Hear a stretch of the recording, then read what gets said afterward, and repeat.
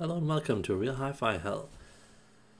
So, let's talk about sound starvation. So, I have experienced that extended sound listening sessions have a tendency of making sound stick on the memory.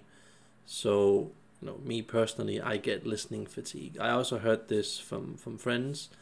So that when you have these long sessions and you have many sessions many times a week, and if it's not, let's just say it's on top of that, it's gear that's not necessarily very good, it has a tendency of kind of, not wanting you to listen to music. So in order to fix the problem, I just generally try to not listen to very much music. And when I then listen to it, I listen to it in small dosages, in low volume.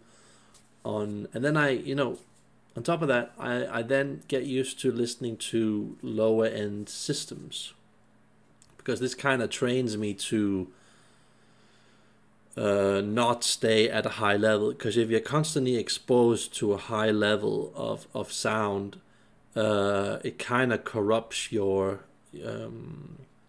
I definitely feel personally, this might be different from people to people, but I feel that it kind of corrupts your mind and leaves you in a state of just not being satisfied with anything.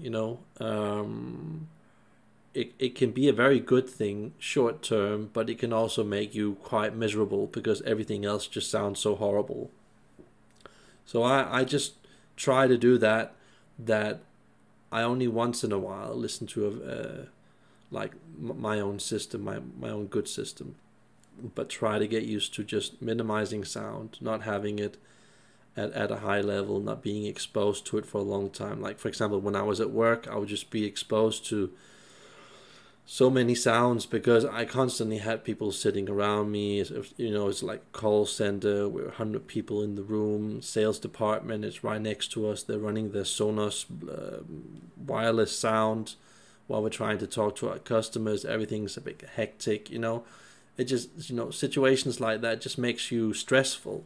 And then, you probably go out and then you smoke and then you listen to, I don't know, Dr. Dre on your Beats headphone while you're quickly trying to eat your food at work, and then you go back to your place again, and you have to talk to more customers over the phone. It just, that exposure to sound creates a lot of stress.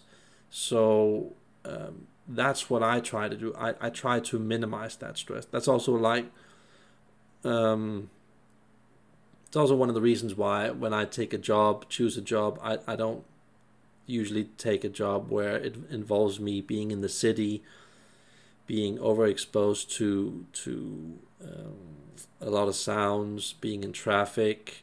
You just want to generally reduce stress on all parts of the body, not just the ears, to be able to enjoy something more. And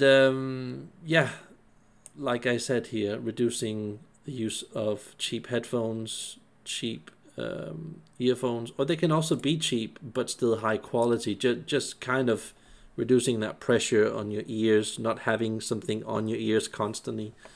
It also, for people that are supporters and work in customer service and sales department and stuff like that, just the fact that you have something constantly on your ears irritates you. It kind of, in a way, you want to escape work and go home and listen to music, but in another way, you've been exposed to so much sound over so many hours that it can still be a bit irritating listening to music. So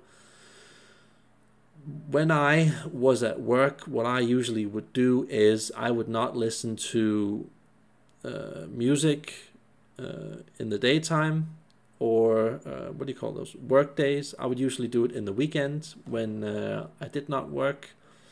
I just found that would make me, sleep more properly. I would be less exposed to all kinds of things, and then I would then treat myself as you know, like you treat yourself with having a dessert, or maybe only once a week or something like that. It just became a thing that was more special, like your reward. But if you reward yourself every day with listening to music, it kind of cheapens the effect of the good stuff that you want to enjoy in life. So yeah, you know, it's the principle of less is more. It's a bit like I also experienced myself that when I had constantly, you know, stuff that I ate, snacks, desserts, stuff like that, or like ate a big ice cream before I went over to listen to some music, I just generally wasn't really fully relaxed and there and present, you know.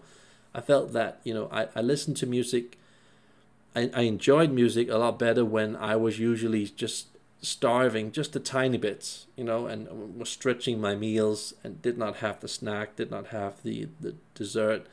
It just sort of like made it a bit better. But yeah, then again, when I visited some friends, we then had perhaps like a little, like 1/10 of a shot of whiskey or something like that. But that also to some degree made me enjoy music more. But if I was at that level where I would do that every time I listen to music, it would then destroy the listening experience for me. So a lot of things that I thought that perhaps you could use so you can more easily relax and enjoy your sound and just generally enjoy life. So yeah, that's me logging off. Have a nice day.